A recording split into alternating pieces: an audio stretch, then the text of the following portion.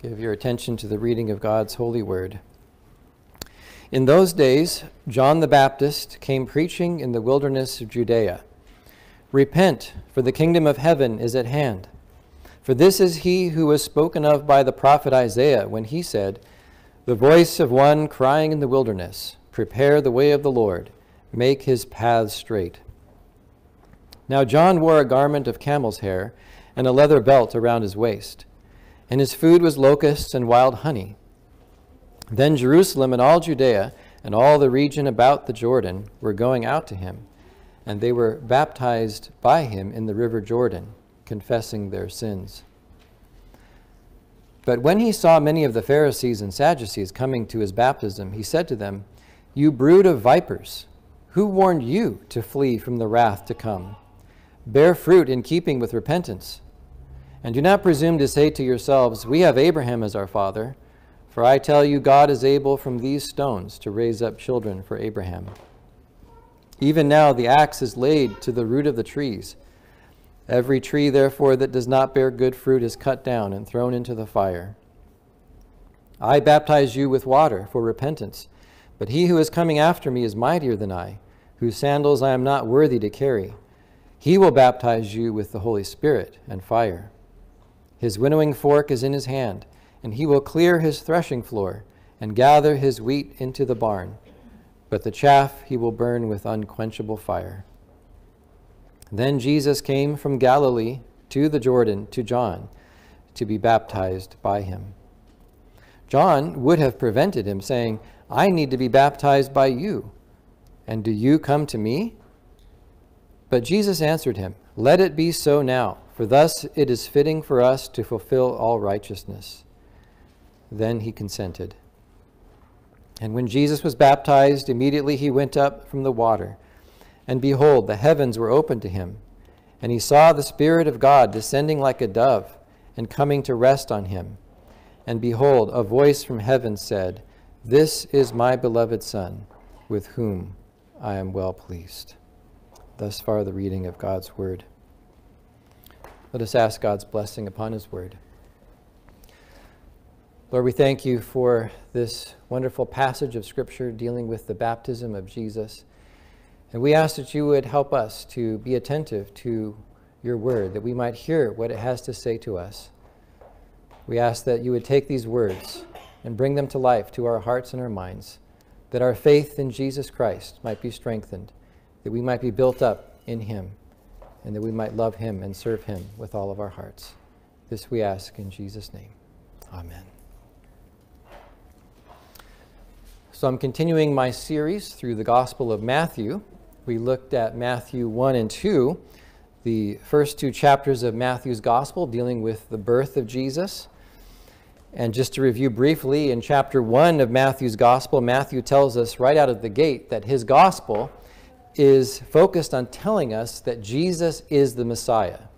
The long-awaited Messiah that was prophesied in the Old Testament has now been born. In Matthew 1, Jesus is born. Matthew gives us the genealogy of Jesus, showing that he has the right to the Davidic throne, that he is the King of Israel, that he is the King of the kingdom of God. That's going to be a major theme throughout the Gospel of Matthew, as it is in the other Gospels as well. Jesus preaching that the kingdom of God is at hand. Well, Jesus is the King of the kingdom of God, and here he is. He has been born according to his messianic pedigree. He is of the line of David. But the nature of his kingdom is not what the Jews expected. And so there's a key verse in Matthew chapter 1 that kind of sets the tone. It sets the stage for the whole rest of the gospel, and that's in Matthew 1:21, when the angel of the Lord said to Joseph that Mary would bear a son, and then he says, and you shall call his name Jesus, for he will save his people from their sins. Jesus is sort of the Greek transliteration of the Hebrew name Joshua, which means that Yahweh saves. His name will be called Joshua. His name will be called Jesus, because he will save his people from their sins. He is the king, to be sure. He is the long-awaited Messiah. But he is a certain kind of king, a king who comes to save his people, not from the oppression of the Romans, but from being in a state of spiritual exile because of their sins. He will save his people not from oppression, not from political tyranny. He will save his people from their sins. Now in Matthew chapter 2, Matthew shows us that even as a baby, he was hailed as the King of the Jews. Ironically, though, it wasn't by the Jews, it was by these Gentile wise men. Herod and the Jewish leaders were troubled when the wise men came into Jerusalem asking, "Where is he who has been born King of the Jews?" In fact, Herod was so troubled by the idea that there might be a Davidic king somewhere out there who could take his place and reign over the nation of Israel, that he went to the extent of murdering the baby boys in the town of Bethlehem, 2 years old and under, in order to get rid of this potential threat. So Herod is rejecting this claim of Jesus to be the Messiah, and the people, the nation, is also not terribly interested in hearing about it. This is a foreshadow, of course, of the end of the gospel, when the people as a whole, the nation as a whole, reject Jesus as the Messiah and have him crucified. Now, another key thing that happens in Matthew 1 and 2 is these fulfillment quotations. Remember where Matthew will say, "So-and-so happened," in order to fulfill what was spoken by the Lord through the prophet Jeremiah or through the prophet Isaiah and so on. And Matthew's doing this to show us that all of these details of the birth of Jesus are the fulfillment of redemptive history, to show us that Jesus himself is the fulfillment of God's redemptive plan.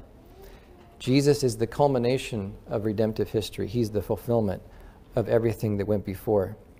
So in the first two chapters, then, Matthew is telling us that Jesus really is the Messiah in fulfillment of Scripture, and that as the Messiah, as God's anointed king, he is coming with this singular purpose, which is to save his people from their sins. And so that brings us then to our text tonight, Matthew chapter 3. Now, around 30 years have transpired since the end of chapter 2. When we last saw Jesus, he was a baby, probably no more than 2 years old, living with his family in Nazareth. And so we have to imagine in the interval that he had his growing up, he had his boyhood, his teenage years, he was a young man, probably spent some time growing up and becoming a man. We know that he worked with his father Joseph in the carpentry business. Now we fast forward to the key moment when he is publicly presented to Israel. And this is his baptism, the moment when he's baptized by John and anointed by the Holy Spirit as God's Messiah. The coming down of the Holy Spirit upon him is like a symbol of the anointing of the kings of Israel in the Old Testament. But before we get to the baptism of Jesus, Matthew sets the stage for the baptism of Jesus by telling us a little bit about John the Baptist, about his ministry, because John is the forerunner of Jesus. And so I have 2 points for my sermon tonight. The first point is very unimaginative, the exposition of the text, and that'll be the 2 main paragraphs, verses 1 through 12, the ministry of John, and then the second paragraph, the baptism of Jesus, in verses 13 to 17. And then the second main point is the meaning of the text, where I have 3 takeaways that I want to draw from this passage. So the exposition of the text. We begin with the ministry of John. In those days, John the Baptist came preaching in the wilderness of Judea, "Repent, for the kingdom of heaven is at hand." The reference to the wilderness of Judea is important, and you have to sort of picture it in your mind's eye. Picture a desert with low hills and small scrub plants, not all that different from Southern California. There may have been a little bit more vegetation right around the Jordan River, because it was obviously more well-watered, but by and large, it's a desert area. Why is it important for Matthew to mention this? Why does he mention that John the Baptist came preaching in the wilderness? Well, because as he's going to say in the next verse, verse 3, this was he who was spoken of by the prophet Isaiah when he said, "The voice of one crying in the wilderness, prepare the way of the Lord, make his paths straight." This is a quotation from Isaiah chapter 40. And if you go back and look at the original context of Isaiah 40, you'll see that Isaiah has already prophesied that Israel will go into exile because of her disobedience and breaking of the covenant. But Isaiah looks beyond the exile to a time when Israel will be restored. And this is what Isaiah now is speaking of in chapter 40. The opening words of chapter 40 are, "Comfort, comfort my people, says your God. Speak tenderly to Jerusalem and cry to her that her warfare is ended, that her iniquity is pardoned, that she has received from the Lord's hand double for all her sins." God told Isaiah to preach the good news to Israel that her warfare is ended. That is, her time of trial and struggle, her exile is about to end, and that her iniquity is pardoned. God tells Isaiah to preach the good news to Israel that God is about to do something new. He's going to come and restore the kingdom. It'll be like a new Exodus. In the original Exodus, God led his people through the path between the waters of the sea into the wilderness. Israel was there made into God's people at Mount Sinai. And so God is going to accomplish something like that, but new. He's going to do a new Exodus, leading his people on a new highway in the wilderness in order to make the people of God as the new Israel. We keep reading in Isaiah chapter 40, verse 3, "A voice cries, 'In the wilderness, prepare the way of the Lord.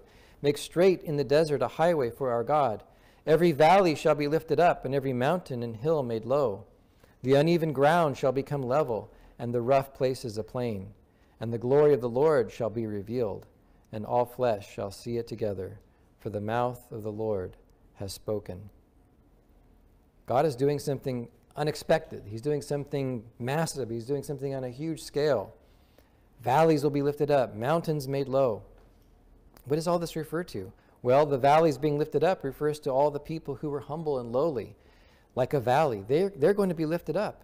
And the mountains and the hills, that is those who are haughty and proud and think that they're doing great, they will be brought low. This is exactly what Jesus does in his ministry, right? He brings down the high and the lofty ones, the scribes and the Pharisees. They think that they have their lives all figured out. They think that they're so righteous and so scrupulous in keeping every detail of the law. Jesus brings them down. But those who are humble, those who are considered the outcasts, those who are the tax collectors and the sinners and excluded from God's people, he brings them into the kingdom and he lifts up those valleys. So it's pointing here to this major upheaval and transformation of the people of God. Something unexpected is about to happen. Ultimately, we could even look beyond the ministry of Jesus to after his ministry, to the time when the Jews as a nation, there were individuals within the Jewish people that did believe in Jesus, but when the Jews as a nation rejected Jesus, and as a result, they were judged by God, and the temple was destroyed in AD 70. But on the other hand, the Gentiles, who seem to be outsiders, they're the ones that are brought in. They flock into the kingdom of God. Now, John's ministry marks the beginning of the fulfillment of this prophecy of Isaiah. John is saying, in spite of Israel's sin and exile, the kingdom of God is about to come. This major upheaval is about to happen. God is going to do a new work. He's going to accomplish a new exodus, and he's going to re-establish his people and establish his kingdom. Now notice in verse 4, it says, "Now John wore a garment of camel's hair and a leather belt around his waist, and his food was locusts and wild honey." Who does that remind you of? That just description of his clothing, the way he's providing for his food, reminds us of the prophet Elijah in the Old Testament. He too lived out in the desert. He too was scrounging for food that he could find. He too walked around in a garment of animal hair and with a leather belt. We're told that in 2 Kings 1, verse 8. Elijah was one of the earliest prophets of the Old Testament. John the Baptist, on the other hand, is one of the last. Well, he is the last prophet of the Old Covenant. Just as Elijah pronounced judgment upon Israel for her idolatry, so also John is warning of the coming day of the Lord, which will be a day of wrath and judgment. And just as Elijah, I don't know if you remember this, but just as Elijah split the waters of the river Jordan to create or to recreate, as it were, the Exodus, so also John the Baptist is baptizing at the river Jordan to herald the fact that a new Exodus is happening. Just as Elijah was a prophet who anointed kings, so John will baptize Jesus and present him to Israel as her Messiah, as God's anointed king. What's the significance of John taking on the persona of Elijah? Well, it goes back to a prophecy at the end of the Old Testament in Malachi chapter 4, verse 5. Behold, I will send you Elijah the prophet before the great and awesome day of the Lord comes. And so by dressing up as Elijah and taking on his persona and acting like him, John is signaling that the long-awaited time has come. This prophecy in Malachi 4 is about to be fulfilled. In fact, later on in the Gospel of Matthew, in Matthew chapter 11, after John was thrown into prison, Jesus said that John was the Elijah that was to come. Matthew 11:14. John the Baptist then is the forerunner who announces that everything that the prophets such as Isaiah in Isaiah 40 and Malachi had prophesied is about to happen. Now at this point, I want to zero in on the message of John the Baptist. What was he preaching? What was he proclaiming? Well, let's look at all the verses that have quotations of his speech. Verse 2, he's saying, repent, for the kingdom of heaven is at hand. That's really the essence of his message. You could just boil down everything that he's preaching to that one word, repent. His message is a call to the people of Israel to repent in order to get ready for the day of God, for the coming of the kingdom. Another quotation of John's words is from verse 3, quoting from Isaiah 40, verse 3, prepare the way of the Lord. That's the same idea as repenting. Prepare the way of the Lord. Make his paths straight. Straighten out all the crooked things in your life. Get ready, for God is coming. Look at verse 7. One of the things he says there in verse 7 is to flee from the wrath to come. The kingdom is coming. God is coming. The day of the Lord is at hand, and it's going to be a day of wrath and judgment. So get ready and repent now so that you can flee from that wrath. In verses 8 through 10, when the scribes and the Pharisees come to be baptized, John rebukes them, and so this gives us an idea of what the content of his preaching was. He calls them to bring forth the good fruit that God is looking for in his people, and he's saying, you guys don't have it. You're just coming and doing this ceremony and pretending that you're repentant, but you're not. You don't really have that good fruit that God is looking for. And then in verse 12, he mentions this analogy of the Messiah has this winnowing fork in his hand, and it's not talking about a little tiny dinner table fork. It's talking about one of those big ones that you use when after you've gathered in the harvest of the wheat and you've dried it out. You got to separate the wheat from the chaff, the good grain that you can use to make the dough from the chaff that is the husk and all the other parts that are unedible. Those parts are light, and so what you do is you take this big winnowing fork and you lift everything up in the air, and the wind will blow the light stuff out, and then the heavy grain will fall back to the floor, to the winnowing floor. So that's what John is saying, is that the Messiah is coming with his winnowing fork, and he's separating the wheat from the chaff. He's separating the good from the bad. Be the good wheat, John is saying. Bring forth that good fruit. Repent. Get your life in order. Be the good wheat that the Messiah will gather into his barn. Don't be part of the chaff that's going to be separated out, and then he's going to take a big bundle of chaff and burn it up in the fires of judgment. Now, interestingly, I mentioned Malachi 4. This is also from Malachi 4, the message of John. John got this message of telling people to get ready for the day of the Lord because it's coming as a day of judgment. He got it from Malachi 4, verse 1. For behold, the day is coming, burning like an oven, when all the arrogant and all the evildoers will be stubble. Stubble is another word for that chaff, that light stuff that gets burned up. All the evildoers will be stubble. The day that is coming shall set them ablaze, says the Lord of hosts, so that it will leave them neither root nor branch. This is where John got the image of the Messiah throwing the fruitless trees, the trees that don't have any fruit, they're just chaff, throwing them into the fire and burning them up with unquenchable fire. So what's John's message? Well, it's a very simple message. It's not complicated. Anyone can understand it. God is coming. God is about to reconstitute his people as a righteous and obedient nation. He's going to do so by getting rid of all the hypocrites, all the people that claim to be part of the covenant people of God but are not, who don't have fruit, who are just stubble and chaff and hay. He's going to get rid of all them. He's going to sift through the covenant people. And he's going to separate out the wicked from the righteous, those who have no spiritual fruit, those who have no obedience, those who have no repentance. And he's going to gather them up and destroy them, leaving only the pure, righteous, obedient remnant. And so John is saying, get ready for that. Repent. Don't be one of the wicked. Be one of the righteous who will be spared when the day of judgment comes. But there's a problem. It's a great message, but no one in Israel is able to stand. And no one in Israel is able to say that they are truly repentant and that they have this fruit. No one in Israel is found who is sufficiently righteous and obedient. Generations have gone by. Remember, after the exile, they lived in Babylon. Many of them even stayed in Babylon. There was a remnant that came from Babylon and went back to the land of Judah and rebuilt the temple. But generations have gone by, and the people of Israel are still disobedient to the Lord. They're still rebelling against God and failing to be obedient. Now, maybe they haven't quite returned to their old ways of worshiping pagan idols, but they're still disobedient. Their hearts are still hard.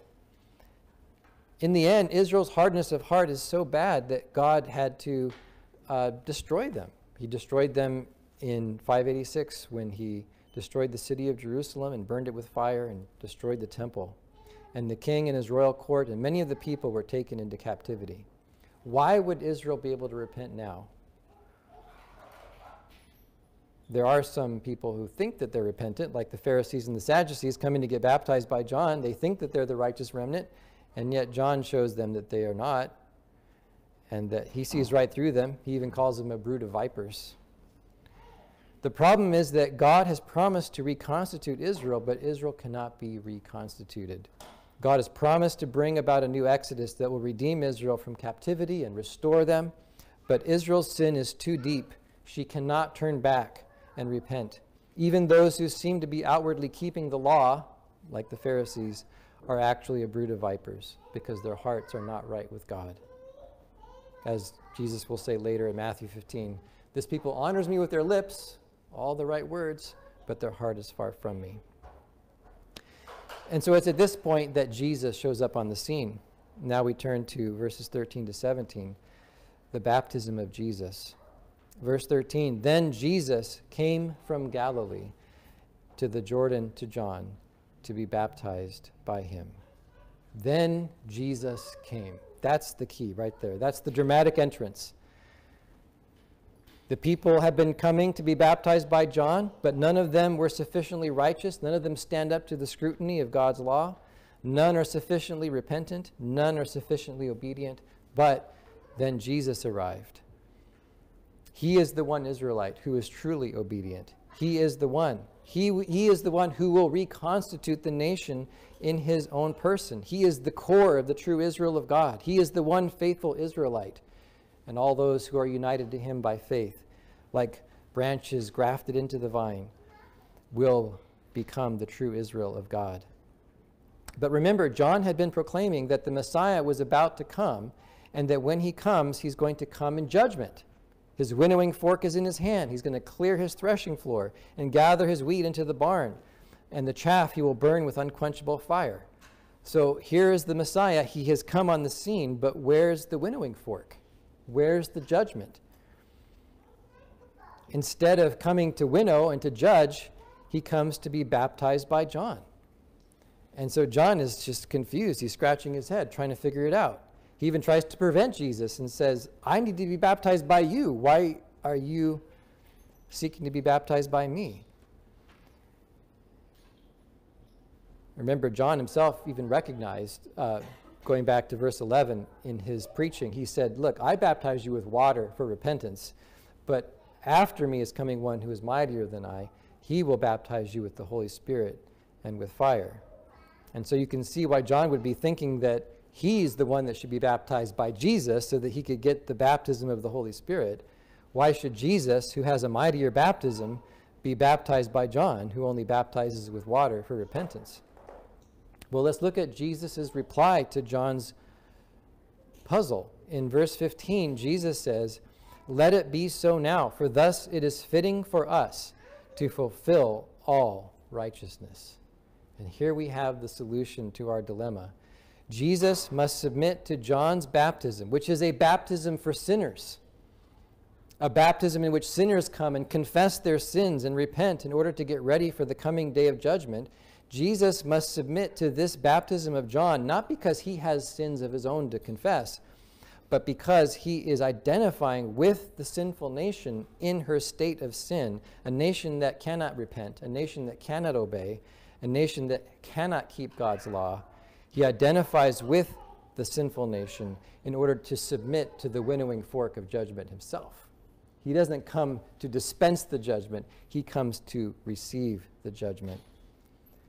Yes, it is true that one day at the end of history, Jesus will come back, and then he will gather his wheat, his own redeemed people, into the barn, and he will burn up the chaff with unquenchable fire. But before that day, Jesus must first place himself in the position of the people in their sin under the wrath of God. Jesus is the one obedient Israelite. He is the only one who is found to be without sin. He is the only one who is perfectly righteous. But rather than judging the rest of the nation and consigning them to the fires of judgment, he does something amazing. He identifies with his people in their bondage to sin, in their state of spiritual exile. This is what it means when he says that he has come to fulfill all righteousness. And by the way, I think that that's an allusion to a wonderful verse in the book of Daniel. If you recall, in Daniel chapter 9, when Daniel has that, he receives that word from the angel about the 70 weeks pertaining to the fulfillment of all of redemptive history. In Daniel chapter 9, verse 24, the angel says, 70 weeks are decreed about your people and your holy city to finish the transgression, to put an end to sin and to atone for iniquity, to bring in everlasting righteousness, to seal both vision and prophet, and to anoint the most holy place, or it could be the most holy one, probably referring to Christ himself. But that language there, bringing in the everlasting righteousness, that is what Jesus is referring to here. He's saying Daniel 9:24 is now being fulfilled. As he is embarking upon this journey, this path that will lead him to the cross, he is fulfilling all journey, all righteousness. There are two things that he must fulfill. He must fulfill the curse of the broken covenant of works, the curse of the law, and he must also fulfill the positive obedience required by the covenant of works, the positive righteousness. Since he is going to do what Israel failed to do and what all the kings of Judah and Israel failed to do, he must not only be obedient where they were disobedient, he must also endure the penalty, the curse of the law that they had brought upon themselves, leading to the exile. He must take their sin upon himself. He is the Lamb of God who bears away the sin of the world. He must take their place under the winnowing fork of judgment. He is the one who will be burned with the unquenchable fire of the wrath of God on the cross. The baptism of Jesus is simply the first step on the way to the cross. He's committing himself to a life of obedience to God, a life of obedience that will culminate in the final act of obedience when he lays down his life upon the cross for his people. And then, having accomplished all righteousness, having accomplished the atonement by his obedience to the point of death, he will then be raised from the dead, and he will receive that which John spoke of about this Holy Spirit that he will give. He will receive the gift of the Holy Spirit, which he will then bestow upon his people on the day of Pentecost in order to reconstitute the people of God, composed of Jews and Gentiles who believe in Jesus as the Messiah. I think that's interesting, by the way. Just a little footnote here. But John the Baptist was speaking of the day of Pentecost. I don't think he knew all the timing and how it would all work out. He probably didn't even fully understand about the cross needing to happen first. But he had this idea that this is the Messiah and that he is the one who will baptize his people with the Holy Spirit. referring to that future day when, having accomplished all righteousness, having been ascended and exalted to the right hand of God, he would receive the gift of the Holy Spirit and pour it out upon his church to make his people anew. So there's so much dense theology in this chapter here in Matthew chapter 3. But I want now to draw out some things that we can take away from the text. The meaning of the text. So there's 3 takeaways for you tonight. So the first one is really important, and that is this. The ministry of John cannot be taken out of context. It has to be understood as preparatory. It's a preparatory ministry, specifically preparing for the Messiah. John baptized the Jews with a baptism of repentance so that they would get ready for the coming of the day of judgment. He called people to repent of their sins and to get right with God so that they could be delivered from the coming wrath. And it's easy, it would be a mistake, but it's easy to just take that message of John, just look at the first section there, Matthew 3, 1 through 12, just take that out of context and say this is the entire message of the gospel. But that wouldn't be correct, because John's ministry and preaching was not an end in itself. John was not preaching a message that could simply stand on its own 2 feet. It was a preparatory ministry, a preparatory message that was only supposed to exist for that brief period of time leading up to the public presentation of Jesus to Israel. The whole reason for John's ministry was to set the stage for the manifestation of Jesus and his baptism. Don't confuse the message of John with the gospel, because it's not the gospel. Sometimes Christians get confused about this. They confuse the message of John with the gospel as if that is the whole gospel message, is just repent and get ready.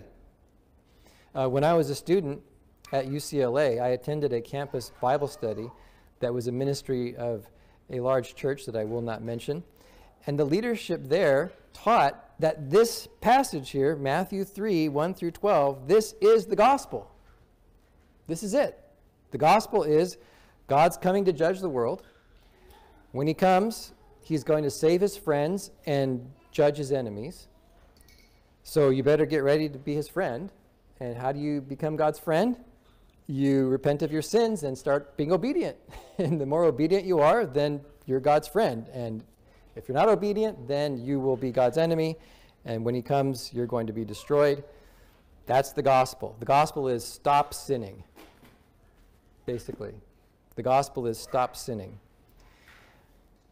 And it pains me to say this, but some of the leaders of this group, they even taught, and I don't think that necessarily the mother church agreed with all of these statements, but the people who are leading this particular Bible study on the campus of UCLA even taught that if you teach people that the gospel is that Jesus died for your sins so that you could be forgiven, that's not the gospel, that's a man-centered gospel. It's shocking, but that's what they said. The message that the UCLA Bible study leaders preached was basically this message here, the message of John the Baptist. But even John knew that his message was only preparatory, that it was not the gospel. He knew that he was preaching repentance in order to prepare for, what did he say? One who is coming, who is mightier than I. He is the one who will baptize you with the Holy Spirit and with fire. The UCLA leadership taught a gospel that had no room for Jesus and the atonement. It had no room for the cross. It had no room for salvation by faith in Christ alone. It had no room for the forgiveness of sins. It was simply a message of repent in order to escape the wrath of God. But the only way we can escape the coming wrath is through faith in Jesus the Messiah, the wrath bearer, who will go down into the waters of judgment for us as our representative, as our substitute, who identifies with us in our sin, and then who leads us out of the exile into the kingdom of God. So that's the first takeaway, is that the message of John the Baptist cannot be isolated from the context of the whole gospel. And to do so is to really distort the gospel and lead to a false gospel. The second thing I want to give you as a takeaway is that the baptism of Jesus is very important because it orients how we interpret the entire message of the four Gospels. The four Gospels all have the same basic structure. Matthew, Mark, Luke, and John, they all have the same basic outline. They begin, well, Matthew and Luke begin with the nativity, but they all begin with the baptism of Jesus. After the nativity, you have the baptism of Jesus. Mark doesn't have the nativity. He just goes right to the baptism of Jesus right at the beginning, Mark chapter 1. They all begin with the baptism of Jesus, and then they all end with the death and resurrection of Jesus, the passion narrative, right? The whole passion narrative with the extended part about how he was betrayed and arrested, and the trial before the high priest, the crucifixion of Jesus, the death of Jesus, the resurrection of Jesus. So that's the beginning and the end of all four Gospels. These are the two fixed points of the Gospels. And everything that Jesus does, everything that he says in between those 2 points has to be interpreted in light of those 2 points.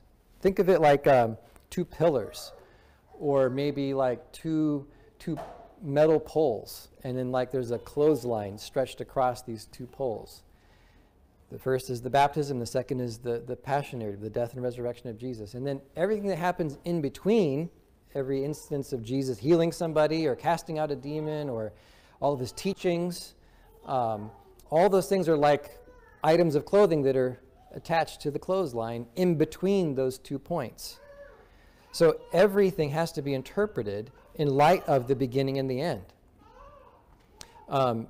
Pretty soon we're going to be getting into some interesting parts of the Gospel of Matthew. If you turn over to Matthew chapter 5, you have the Sermon on the Mount. And we're going to be hearing Jesus say some pretty amazing things like, be perfect, even as your heavenly Father is perfect. Or he's going to say things like, your righteousness must exceed the righteousness of the scribes and the Pharisees. And it's easy to take those things out of context and not interpret them correctly. But if you remember this image of the clothesline, the baptism at the beginning, the cross at the end, and all of these teachings of Jesus are part of that story, then it gives us a context that helps us to understand what Jesus is teaching. He's not preaching works righteousness. He's not going back to simply the message of John the Baptist of saying, stop sinning and get ready for the kingdom.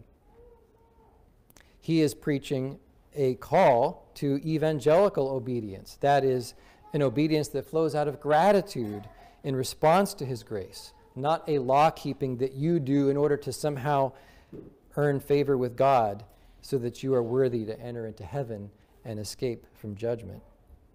It's a life that we live because we've been saved, we've been redeemed, we've been granted free forgiveness and free entrance into the kingdom of God.